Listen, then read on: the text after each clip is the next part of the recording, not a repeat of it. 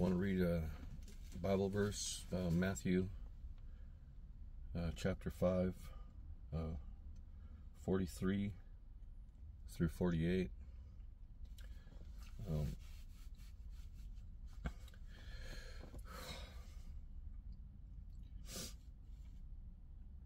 Ye have heard that it has been said, Thou shalt love thy neighbor, and hate thine enemy. But I say unto you, love your enemies, bless them that curse you, do good to them that hate you, and pray for them which despitefully use you and persecute you, that ye may be the children of our Father which is in heaven. For he maketh his sun to rise on the evil and on the good, and sendeth rain on the just and on the unjust. For if ye love them which love you, what reward have ye? Do not even the publicans the same? And if ye salute your brethren only, what do ye more than others? Do not even the publicans so? Be ye therefore perfect, even as your Father which is in heaven is perfect.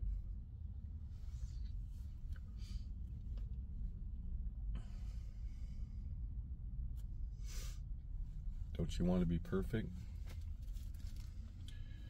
I know I do. I'm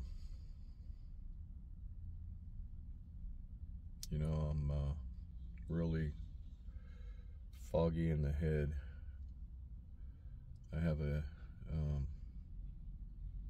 can't concentrate at all. And it's getting worse. I'm forgetting a lot of the scriptures that I'm memorizing, and I've been trying to memorize the scripture, and I can't even remember the first sentence, and I've went over my head with it hundreds of times. And I don't know what's going on.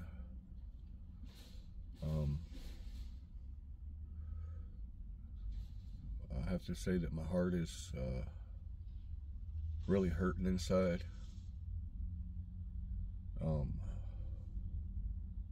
My sister passing away, and being so young that she was, and hearing what she had to talk about before she passed away, knowing her lifestyle, and being in the Word, I know that God took her when she wasn't ready. And God's Word says that a righteous man or woman or person, it involves you, or scarcely saved. So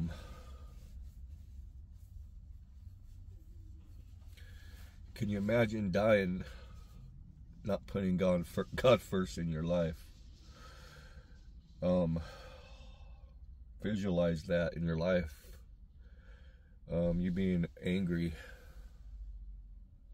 with your neighbor, regardless of who it is, and then God taking your life from you, and you fail to submit to the gospel. You fail to submit your life to the Lord. God says, that we have to have Him first in our life. We have to know that He is first in our life, and that we put nothing before Him before we die. And there are so many Christians out there, lukewarm Christians, that read their Bible, but yet they want to say that we all live in sin, and we're going to sin to the day we die, and as long as we confess our sins, God's faithful and to forgive us of our sins. God is willing to forgive you of your sins. Yes, absolutely. But when you read the Bible, there's so much scripture where God talks about where he does not hear the prayers of sinners, and that repentance is a change of mind, a change of heart, that we turn from our sins, and that if we go back to our sins, we're like a dog that goes back to his vomit. And other scriptures, you know, and God's word, and I know from personal experience that there are those things of ignorance that are brought back under the obedience of Christ, and those are the things that God talks about that pertain to if we sin. It's not when we sin, it's if we sin. And with the sins of that willful stuff, that stuff that people want to give into, that temptation, you know, I can tell you honestly, regardless of how strong that temptation is, I've been able to turn from all willful sin day in and day out. Every day that I wake up, I make a willful choice to serve and obey the Lord, and to love my neighbor. You know, I have to be careful too with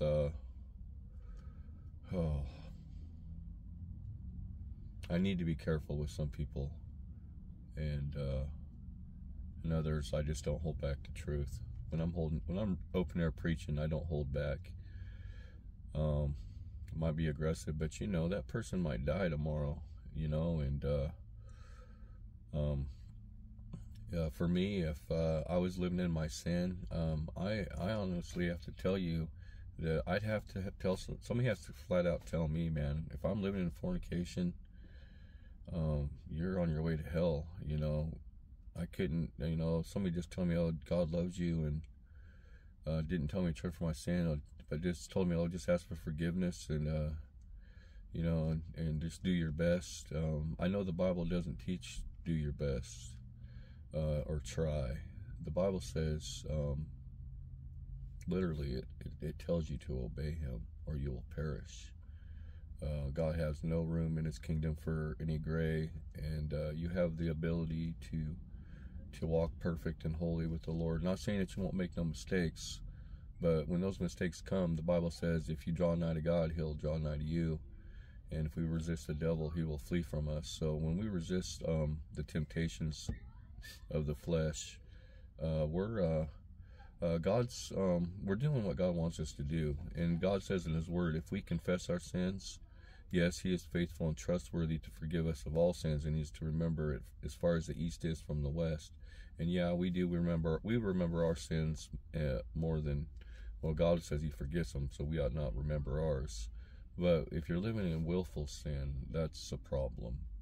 If you're giving into drunkenness and anything sexually immoral, or you know, drugs, lying, stealing, living for the world, looking for the praise from the world with your, say, TikTok content where, you know, you're making videos and there's nothing about God, you're a friend of the world, and stuff like that. You know, you can do educational videos, like cooking videos are cool, and, you know, mechanicking, and, you know, but, you know, anything video that I do, I like to, I'm always expressing the Lord first in anything that I do, whether I make videos or I'm out walking around and I meet people.